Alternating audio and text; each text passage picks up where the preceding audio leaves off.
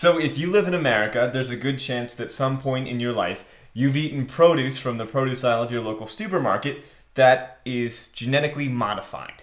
So for those of you who don't know, genetically modified organisms are animals or plants or whatever that's been genetically changed by scientists to change how it lives or grows or develops. And so in the case of produce at the supermarket, some of the produce that you buy is actually been genetically modified to be different than the kind of corn you would get if you just went out and bought some corn seeds.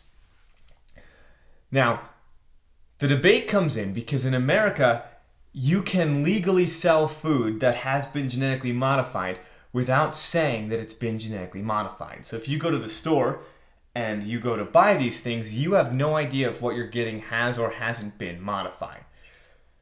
And a lot of people have a problem with that because there are interest groups out there that say that GMOs have these long-term devastating health consequences, and then there are pro-GMO groups who are saying, no, hey, we've done the research and it's totally fine. So you have to be skeptical of a lot of the science that's out there that says we've done these tests and here's what we found. But the reason that it's legal in America and the reason that you can go out and you can buy it and you can find it on the shelves is because the idea is scientifically sound. Basically, if you want to genetically modify a crop, there are a few steps you go through that gets you from point A to point B. And so the first thing you have to do is you have to try to figure out what do you want to add to whatever crop you already have, right? So let's say I'm a farmer and I just grow corn. That's all I grow, is just lots of corn. But I've been having a real problem with weeds lately. And so I want to be able to spray everything in my field with Roundup, but Roundup kills corn. So what you do is you go out and you find an organism, a living thing that Roundup doesn't work on. Usually it's a bacteria or some sort of fungus or whatever, but you find one. And through a pretty lengthy process that we'll go over in a future video, you figure out what part of the DNA makes it so that Roundup doesn't work on it.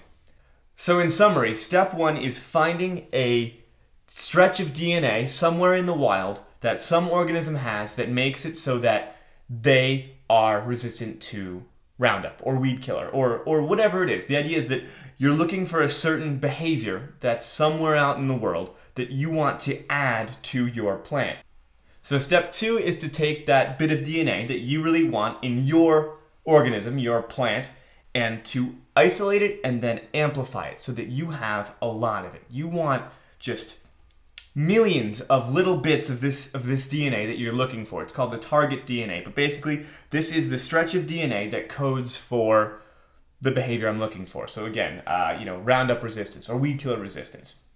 So after you amplify a bunch of little stretches of this DNA so that you can just go ahead and transfer it over to the new organism, you have to do a little bit of modifying. You have to make it so that the new organism sees some things that it recognizes from its own species before it can read this new DNA. But after that, that's all you have to do to make this stuff ready to just be transmitted over to a new species.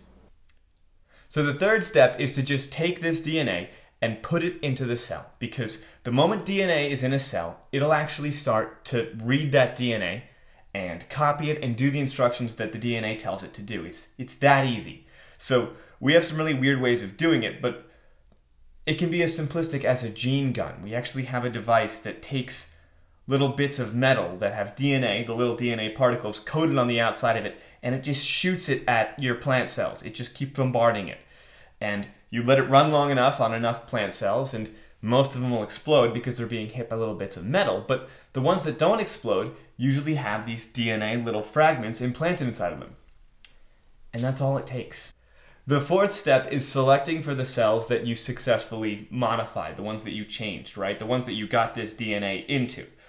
And so in the case of weed killer resistance, it's really easy. All you do is you take a bunch of cells that you shot with a gene gun and you give them all weed killer. And the ones that live are the ones that you successfully modified. So after finding an organism out there that has this behavior that you're looking for, and then actually taking that bit of DNA that makes it have that behavior and throwing it in your plants, and then just growing them up and having them breed and have their own seeds, you kind of just are ready to sell your first genetically modified organism. So there are other examples of this too. There's not just the Roundup ones. There are plants out there that are naturally insecticidal now because we went and we found organisms that were just repellent to bugs, and we took that bits of DNA and we put those inside crops and corn. And so you can also buy insecticidal crops now. And again, these things shouldn't have any effect on humans because the original product isn't harmful to us. We make sure of it, and we make sure that at the end of the day, there's no significant difference between this and normal corn because all we did was just add that one bit of DNA that did that one thing. So, in conclusion, there is some stuff out there that says you're actually perfectly fine if you eat this stuff, and there are a lot of people who are still very afraid of eating this stuff. But you'll probably be okay, and if it's any consolation, you have no way of knowing whether or not you're eating it. So, it's probably just something you should know.